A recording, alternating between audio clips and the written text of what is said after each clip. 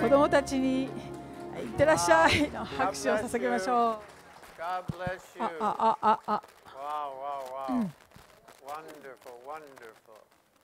Wow, lots of kids, man. はい、今日たくさん子供 Are た you ち。 sure they're all ours? ですね。全部私のものですか？あなたの子 Oh, 供。anyway, wow, lots of kids. We just had another baby born. はい、また赤ちゃんが生まれましたね。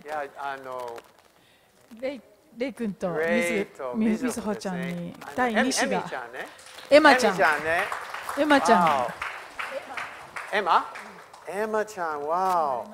And this month we'll have a baby dedication this month. はい、今月はまた赤ちゃんの献示式も予定しております。Keep those babies はい、 coming. どんどん赤ちゃん皆さん Keep the babies coming.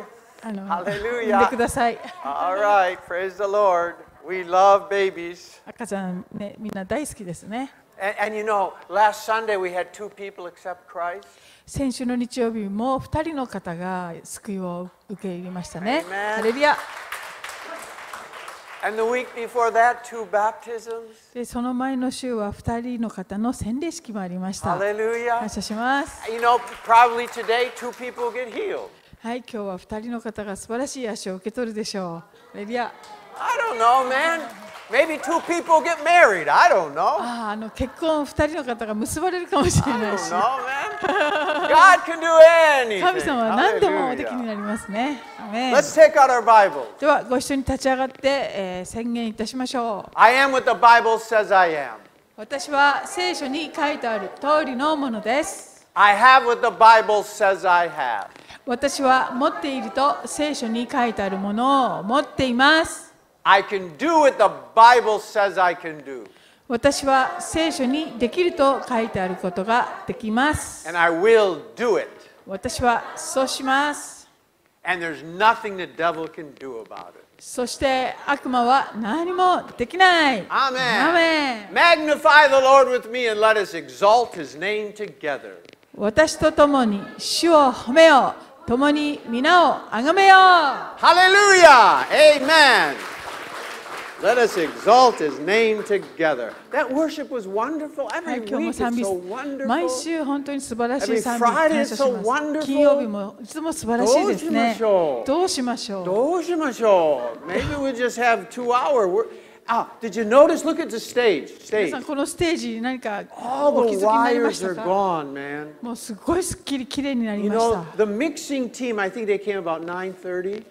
昨日一日中かかってね。 And they were here till about 11 o'clock, man. で今朝も All day.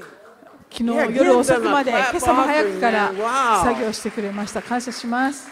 Praise the Lord. We have so many good people in this church. 本当に素晴らしい人材がこの教会にたくさん与えられていますね。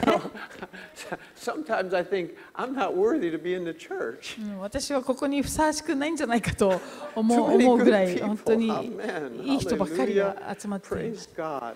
Sometimes I don't feel worthy to be Makiko's husband, but that's all right too, man. 今日どうかしたんですか？ Hallelujah. God is good, amen. 神様は本当 Hallelujah. に良いお方です。 Look アメ at ン the person next to you. どうぞお隣の方におっしゃってください。 You look good today. 今日も素敵ですね。 You look good today, man. Hallelujah. You look good today. Wow. You know, the children of God, they look good, don't they? 神様の子供たちはみんな素敵です。 Children of God, they look good. Okay, let's get into the Bible. Okay, I don't need this. Today, I want to talk about the call of Peter. 今日はペテロの召しということでお話しいたします。 You know, it's so famous. Peter's in a boat fishing, and Jesus says, go into deep water. ペテロが、船に乗って漁をしていて、そしてイエス様に深みにこぎ出せって言われたりとか、ですごい奇跡が起こったりとかありましたね。 And it says Peter left everything and followed Jesus. で、このペテロはすべてを後ろに置いてイエス様についていきました。 Wonderful story. Let's look at. We're going to look at that. Luke 5. Luke ルカ 5. の5章を見ていきましょ I mean, I think the best verse is Peter left everything and followed Jesus. う。このペテロはすべてを置いてそしてイエスに従ったってところは素晴らしい箇所だと思います。すべてを置いていったんです。で、イエス様に従っていきました。Okay, let's read this. Go ahead. 一節。はい、ではルカ5章1節を読みます。群衆がイエスに押し迫るようにして神の言葉を聞いたとき、イエスはゲネサレ湖の岸辺に立っておられたが、Okay, big crowd. Jesus is preaching to a crowd. 2節。岸辺に小舟が2艘あるのをご覧になった。漁師たちはその船から降りて網を洗っていた。Two boats. 2つの船。Washing their nets. はい、そして、網を洗ってました。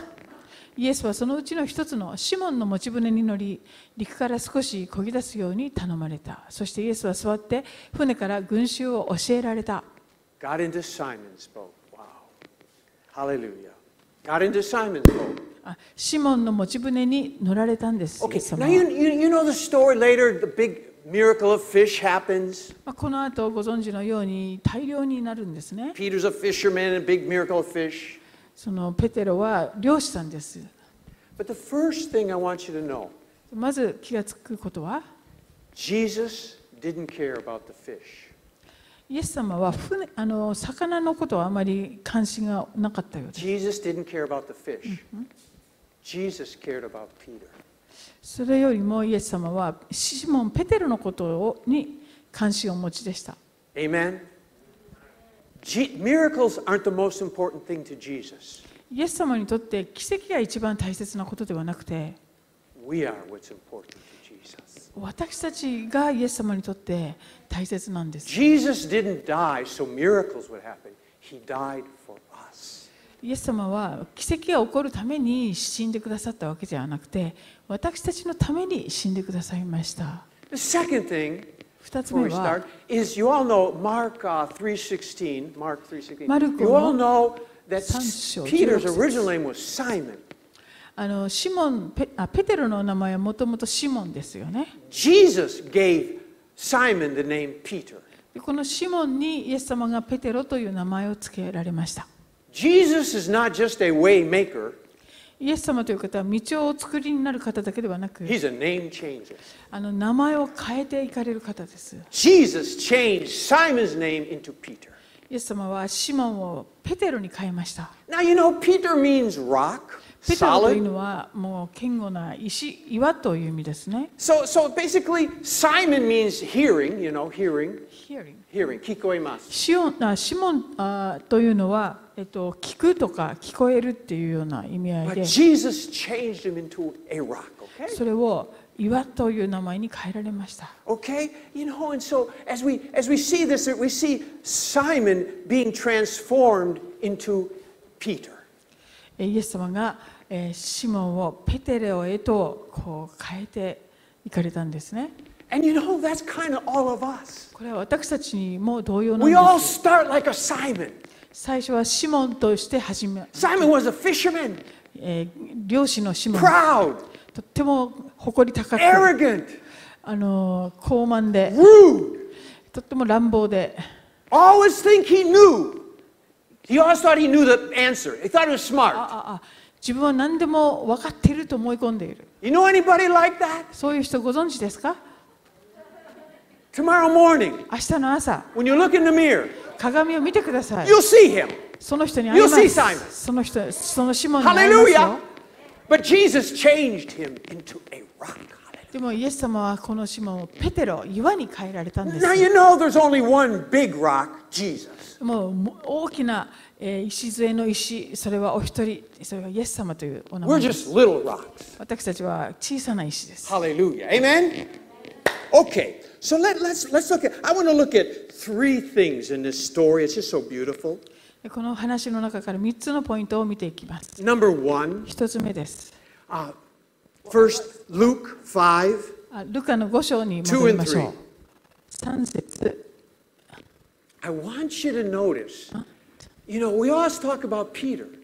ペテロのことをよく読みますけれども、 But there's a guy in one of them we're washing. Verse 3, 3節. 3節。 And he got into one of the boats, which was Simon's.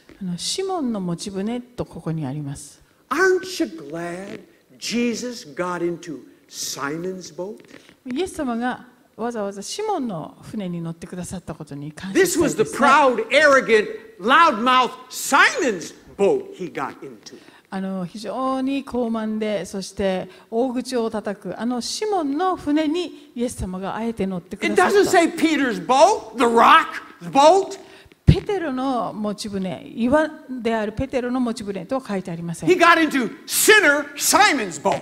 もう本当に罪人の代表のようなシモンの船に乗ってくださった Hallelujah. ですね。 Aren't you glad you don't have to be perfect before Jesus gets in your boat? イエス様が皆さんの船に乗るときに皆さんが完璧な人でなければならないわけではないことに本当に感謝ですね。Jesus doesn't wait till we're good enough to come into our life. He takes us just as we are. イエス様は私たちが完全になるのを待っておられ、そして来てくださるわけではなく、あるがままの私たちを受け入れ来てくださる方です。 Hallelujah. If he had to wait till we were good enough, he could never come in. 私たちがもう十分に良いものとされるのを待っておられたらいつまで経ってもその時は来ません。 Hallelujah. He has to come in just like we are. もう私たちあるがままの私たちのところに来てくださる方です。 But it reminds me, where was Jesus born? え Where was Jesus born? イエス様はどこに生まれたか覚えてい He ます was か？ born in a stable, in a feeding trough in Bethlehem. A dirty barn. 飼い葉桶ですよ。動物家畜の餌が置かれる汚れた飼い葉桶で生まれました。That's where Jesus was born. そこにイエス様はお生まれになりま In した。 those days, その当時は they didn't hose down the barn. 水でですね、その家畜小屋をきれいに掃除したりはしません。 It was dirty, 本当に汚れていた場所で smelly, す。で、 stinky. 臭い場所だったはずです。 Jesus was born there. そんなところでイエス様はお生まれになりました。 I think he can be born in your heart. Amen. このイエス様が皆さんの心にお入りになることもだから可能なんですね。 Praise the Lord. God is so 主を本 good. 当に褒めたたえたいと思います。 He is なん so と良い good. 方でしょう。 Amen. なんと Yeah, 良い give 方 the でしょう。 Lord a clap 主 offering. に He 拍 is 手を so 捧げましょう good. 本当に素晴らしいお方です。 He takes us just like we are. もうあるがままの私たちを受け入れてくださいます。 It's interesting that in verse 2, go back to verse 2. 2節に戻ってください。 They were washing their nets. それは、そうだ、網を洗っていたと書いてありますね。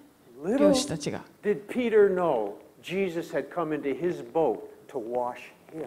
もう一回言って。 Jesus came into his boat to wash Peter. 彼らは網を洗っていましたけれども、イエス様はペテロを洗い清めるために来てくださったんですね。We think we're washing stuff.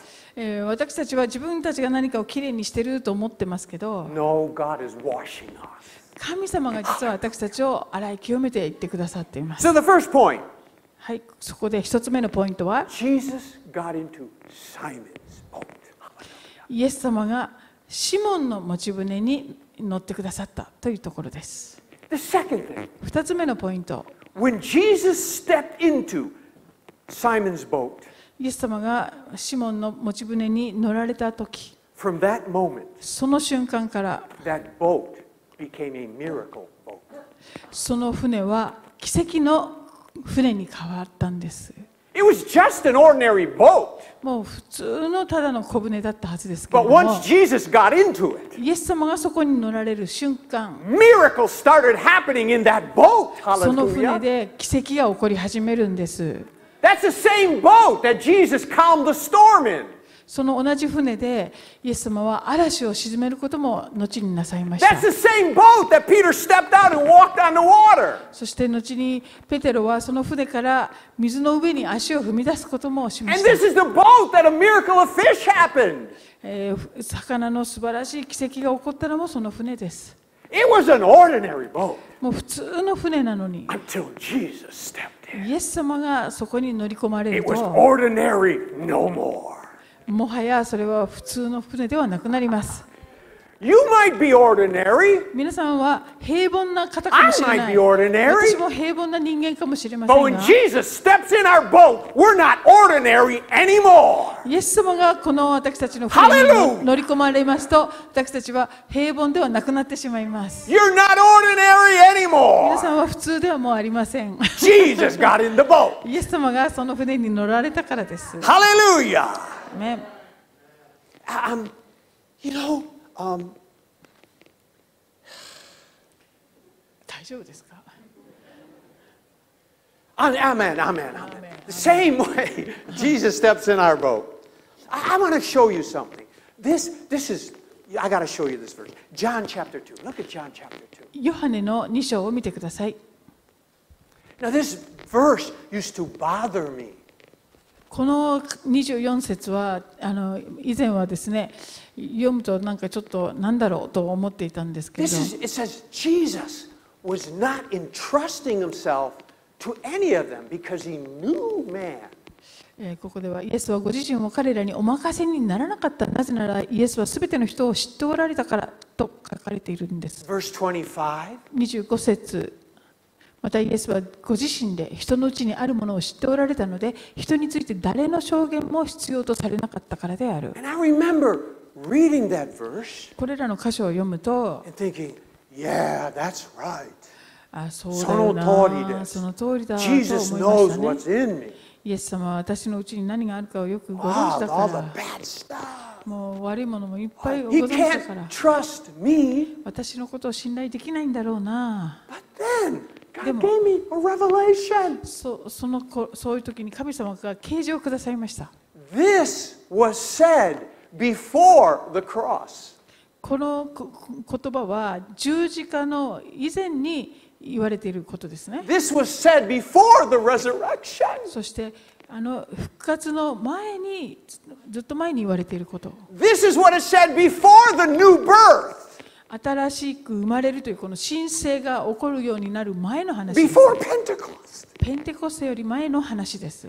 Don't you think if Jesus knew what was in us before born again, don't you think he knows what's in us now? この私たちが申請する前の私たちのことをイエス様がこのようにご存知であるとするならば、新しく生まれた後の私たちのうちにその心がどんなものかもイエス様ご存知だと思いませんか？ Amen. He put his spirit in us. ご自分の Hallelujah. 御霊を私たちに与えてくださいました。 Before Christ, God cannot trust us. このイエス様の以前の人間を神様は信頼しきることはおできになりませんでした。 But now it says Christ in us, the hope of glory. でも今や私たちは、このキリストが私たちのうちに生きておられる、栄光の希望と言われているわけですね。 God knows what he put in us. ですから神様はご自分が私たちのうちに何を入れられたかというこ We're とを not よくご just 存知です。 sinners anymore. ですから私たちはもはや罪人では We're なく sons of God. 神 Hallelujah. 様の子供とさ With れ the たんです。 spirit of God in us. 神の Hallelujah. 霊が He 宿 knows って what い he るもの put in us. 神様はそれをよくご存知なん He です。 trusts us now. ですから神様は私たちに信頼することがおできになりま He す。 trusts us more than we trust ourselves. 神様は私たちのことを私たちが自分自身を信頼する以上に信頼してくださいます。 Hallelujah. アーメン。 You know, if you had a little car, little Volkswagen Beetle car, 小さなボルスクバあと Volkswagen ちっちゃな小さいの車、軽の車を持っているとしてボロボロのボロ小さいボロの車。And you put a big giant engine in でもそこにものすごい巨大なパワーのあるエンジンをこう入れる You ん can ですね。 drive around です普通にドライブして at a red light, で赤い信号のところで a brand new Toyota.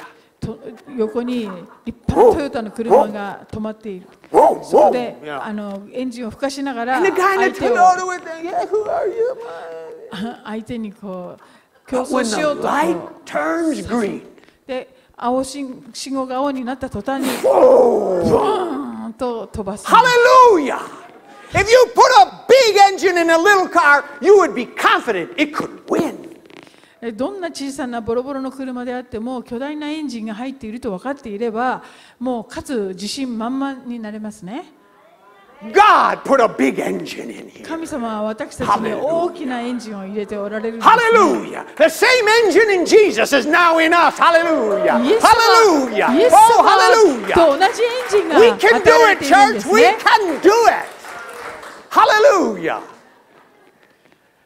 I think God likes to take foolish things to beat up the devil. Weak things to beat up the devil. いいですか？ Yeah. 神様 I know, ちょっはと待って。God! 神様は愚かなもの、そして弱いものをあえて選ばれて、そしてこの悪魔をですね、やっつけるのがとてもお好きみたいですね。Amen? Look at us! Look at the person next to you! ではお隣の方にどうぞ言ってください。 You're gonna beat up the devil? あなたは悪魔をやっつけますよ。 Yeah! そうです。 Hallelujah! Listen.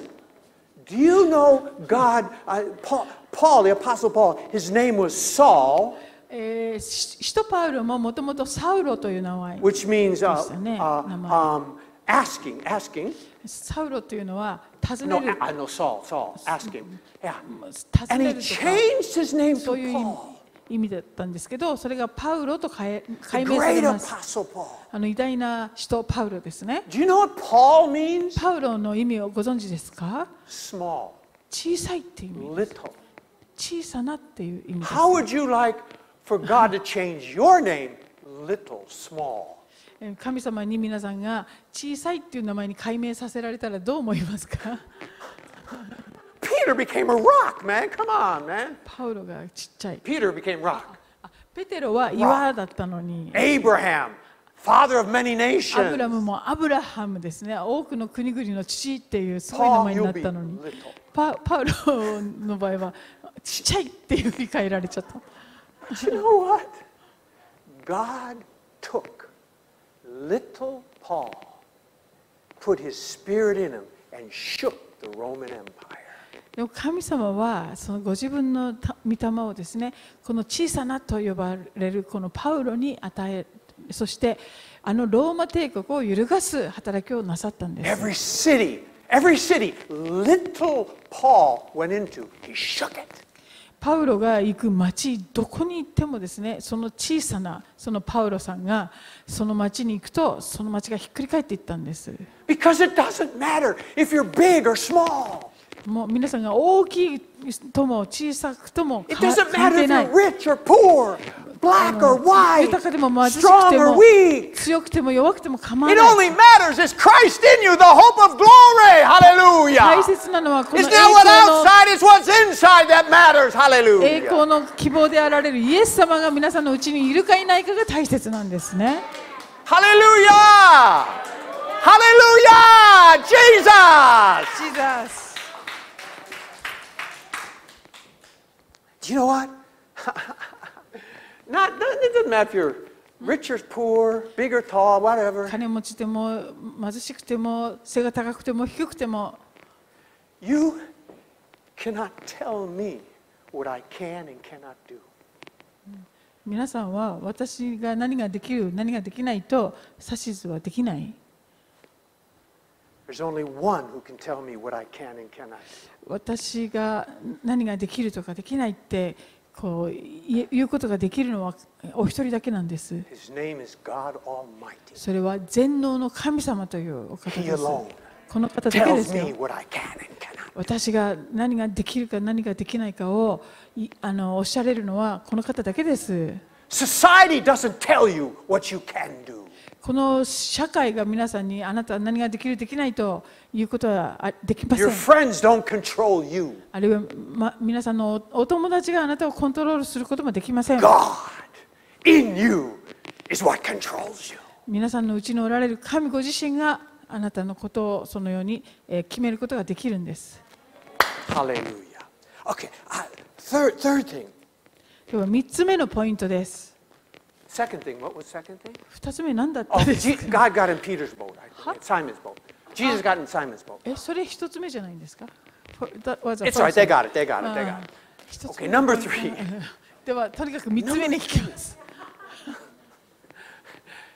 Simon and Peter were in the same boat. シモンとペテロですかは同時にその船にいたっていうことです。Verse 4, Luke 5:4. ルカの5章の4節をお願いします。Okay, go ahead and read that. 話が終わるとシモンに深みにこぎ出して網を下ろして魚を取りなさいと言われました。And after he got done preaching, he says, Peter, go to the deep for a fish. イエス様が説教なさった後ですね、今度シモンに深みにこぎ出しなさいとおっしゃいました。Verse 5. 5節。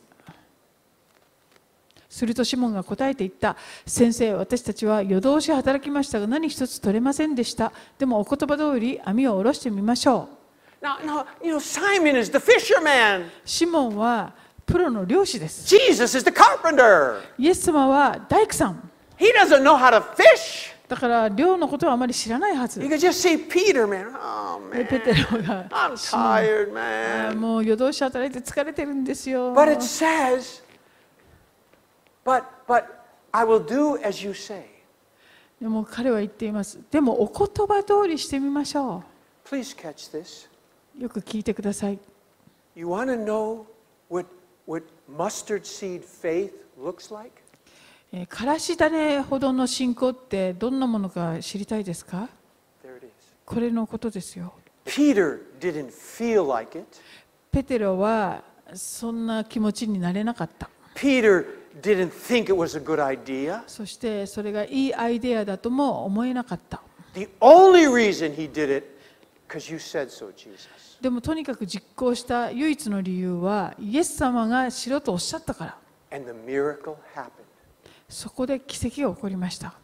Listen to this. よく聞いてください。Big faith doesn't necessarily make miracles. 大きな信仰が必ず奇跡をもたらすとは限らないんですね。Doing what God said to do makes miracles. 神様がおっしゃった通りにとにかくしてみること、そこに奇跡が起こっていきます。Jesus said, forgive. イエス様は許しなさいとおっしゃいました。Please. Sometimes we think, I don't feel like forgiving. I don't feel like forgiving. 許す気になれません。I don't think it'll matter. I don't think it'll change anything. 私が許したって何も変わりません。But if you will still do it because Jesus said it'll work. でもそれでもイエス様のお言葉だからやってみますと実践するならばそれはうまくいくんです。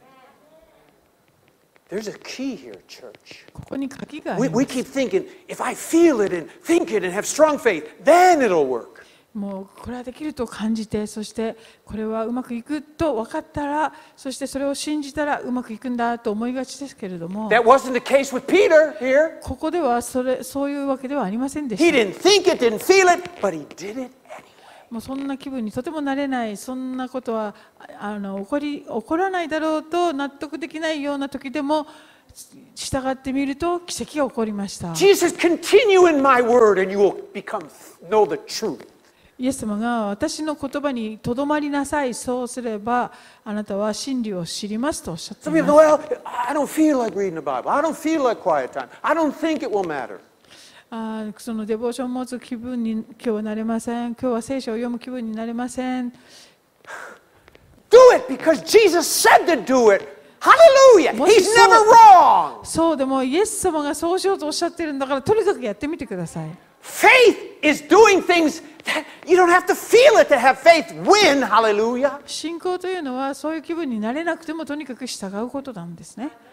If you only came to Friday night prayer when you felt like it, you'd never come. 金曜日行きたい気分になったら祈り会に来ようと思っていたらいつまで経っても来ることはないと思います。 But when you come, でもやってくると when you come, やってくると because Jesus said, when you come, でもやってくると God blesses you.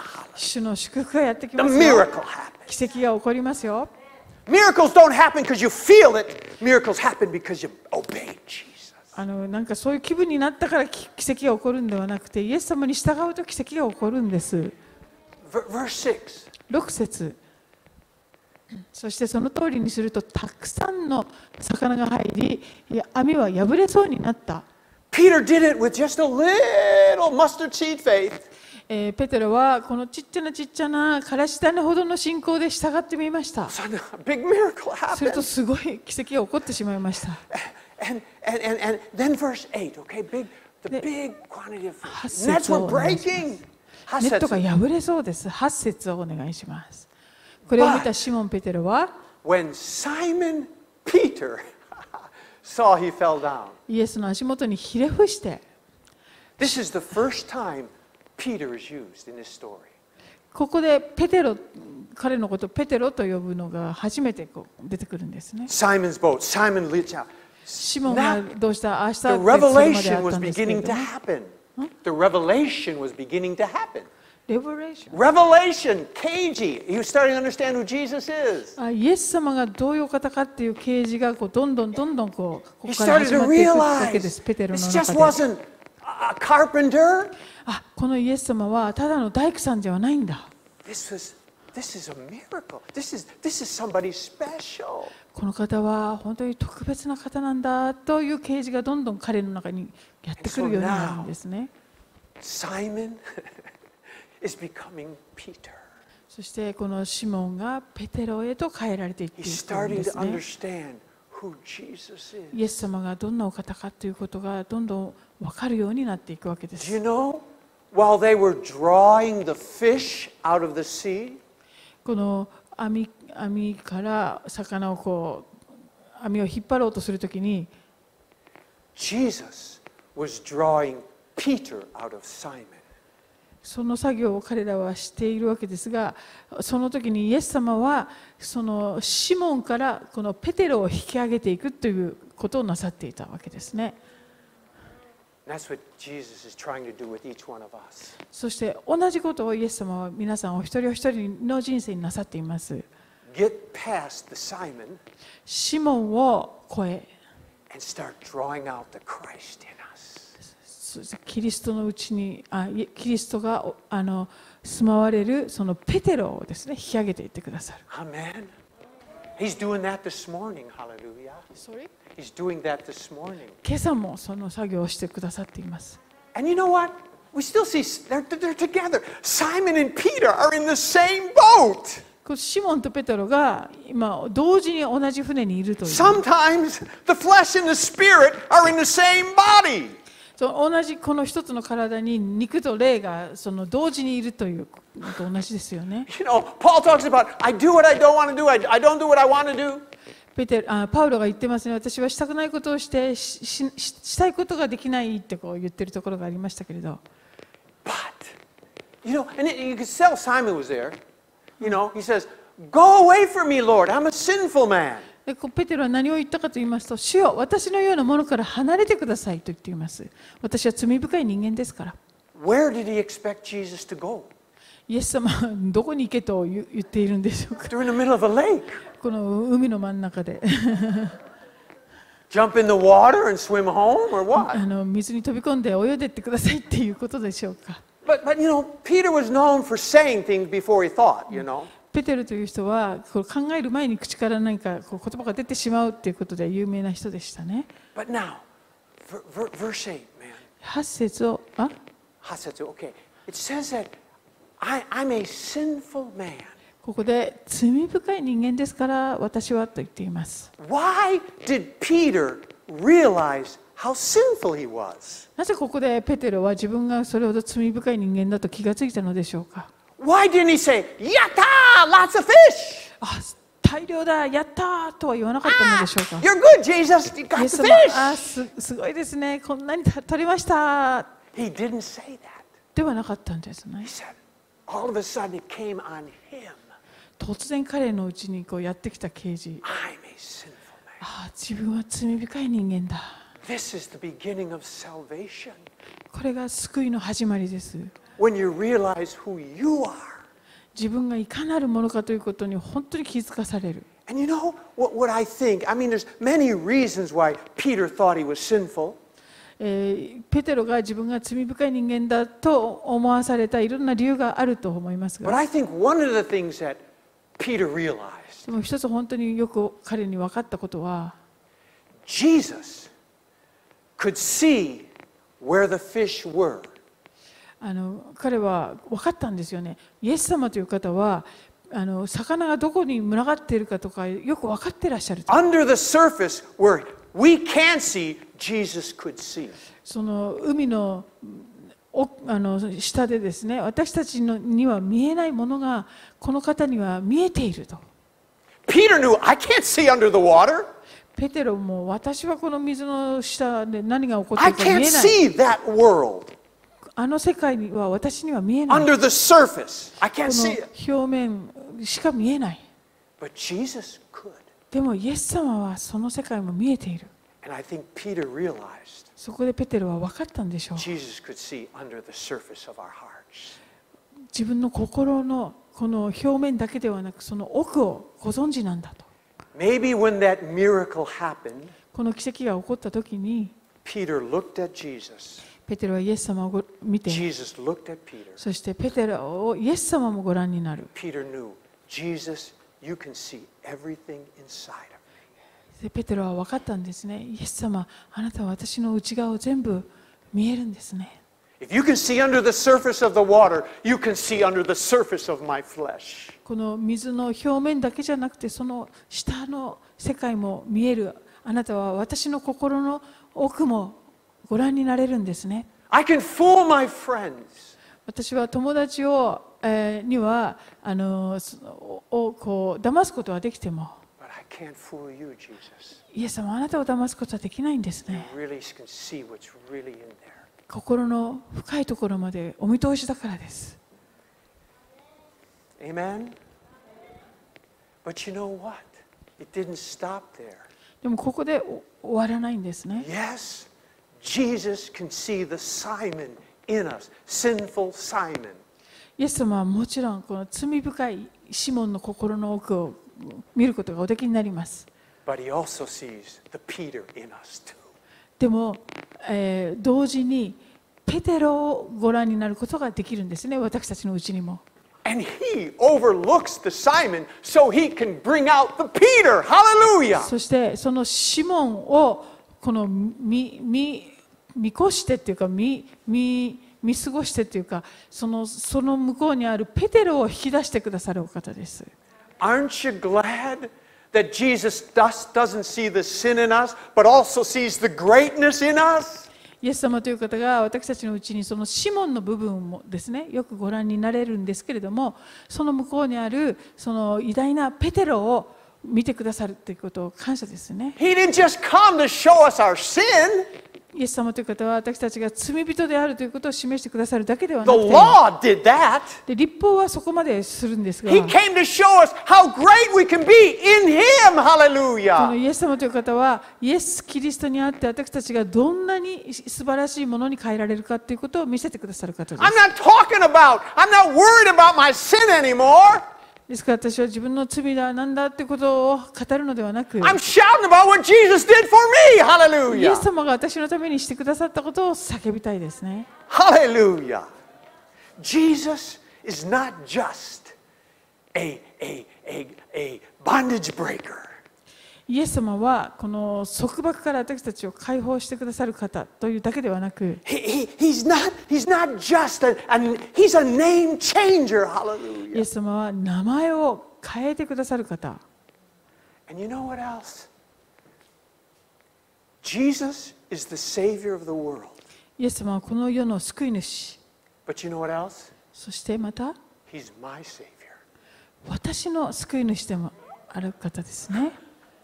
He's God of the universe. この宇宙の神 But He's my God. でも同時に私の神。 My God. 私の神です。 Me, Jerry. Me, my God. 私の神様。 This is my wife. 私の奥さん。 And Jesus is my イ God. エス様は私の神です。 Hallelujah. So personal. とっても個人的なお方ですね。 I mean, if He has time, He can be your God. I know that. 時間があれば皆さんの神にもなってくださると思いま If He has time. す。そうそう But He's my God.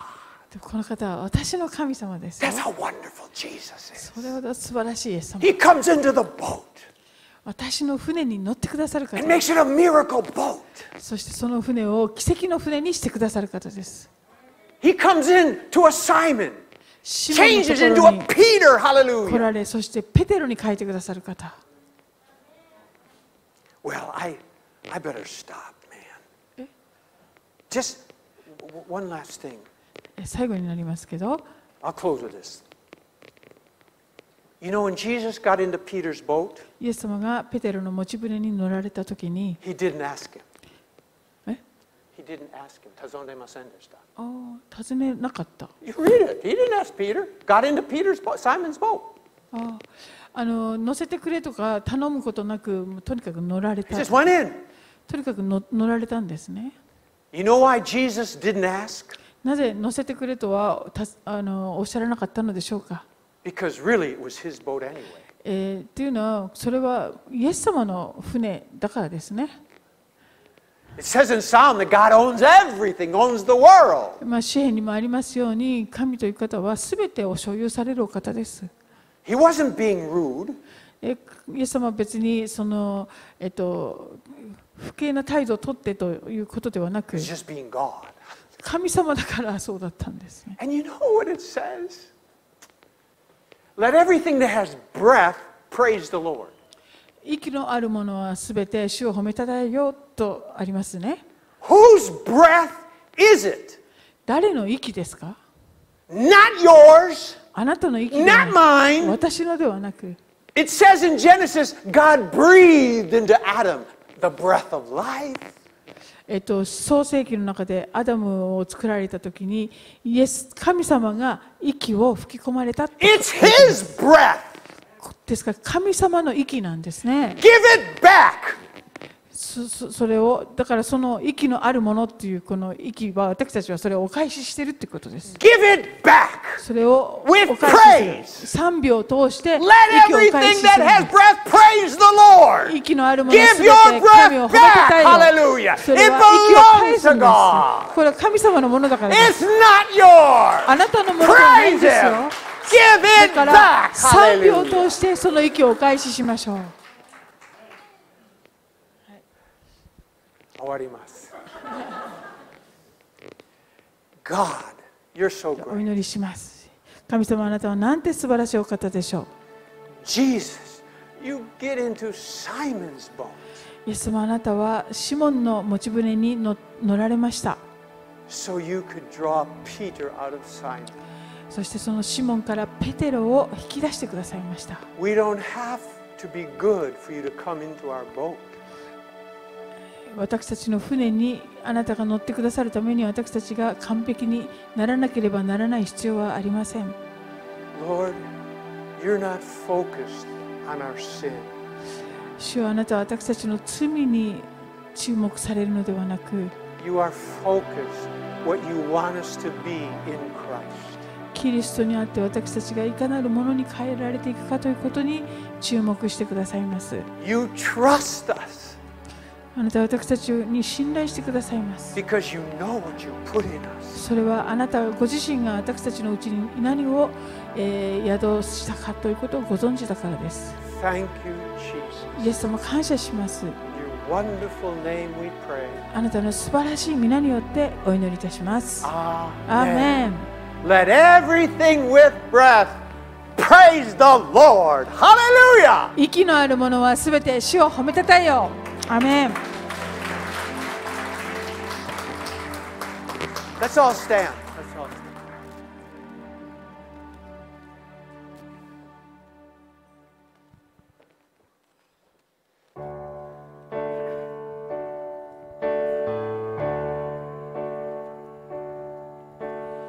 Oh, 大いなる全能の褒むべき主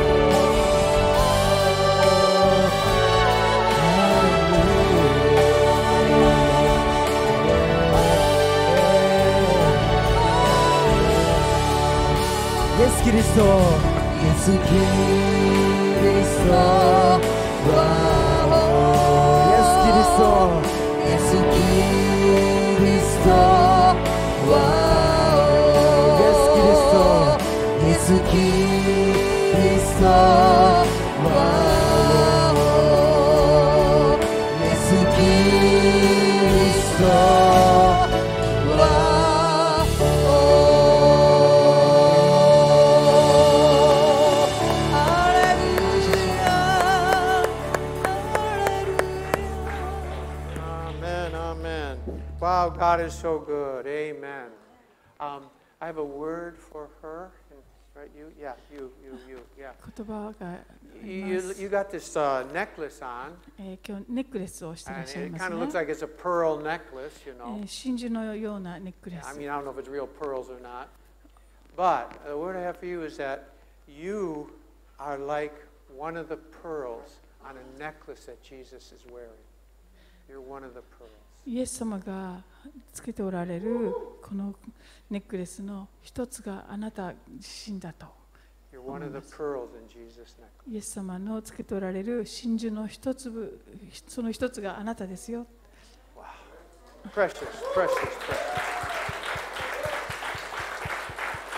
We have a time of prayer now.